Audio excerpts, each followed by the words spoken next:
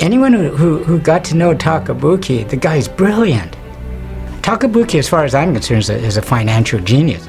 Matsy was a very close associate, advisor, and confidant. My father trusted him, recognized his ability, and recognized his selflessness.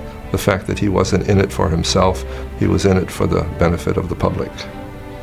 Hawaii, before the war, had only two classes of people, the very, very rich and the very, very poor. We did not have a middle class. And what Takabuki did along with Chinn Ho and others was to create a middle class, gave that opportunity for people to start businesses, get bank loans, buy houses, and it was essentially the rise of the middle class, and that was one of Takabuki's major contributions to the building of modern Hawaii. I think what he did for Bishop Estate Kamehameha schools is his greatest accomplishment. I mean, I don't know of anybody else who could have done what he did.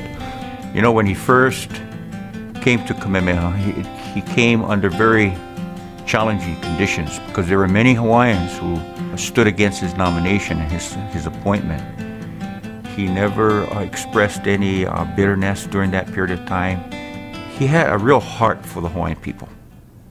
Bishop Estate, when he came on board, was land rich and cash poor.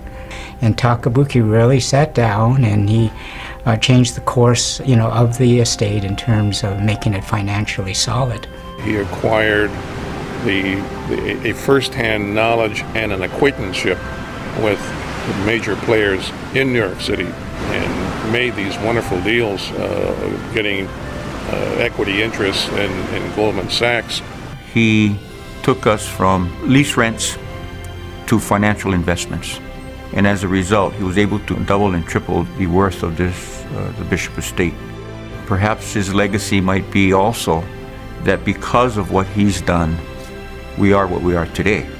As a college professor, I'm very proud that I received a PhD from UCLA, but I'm even more proud that I graduated Takabuki University.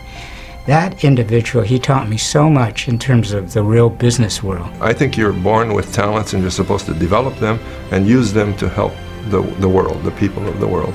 And I think Matsy did that. Oh, Matsy, you deserve this award and a lot more. Matsy, not only is he loyal and brilliant, but he's honorable. Can't get better than that.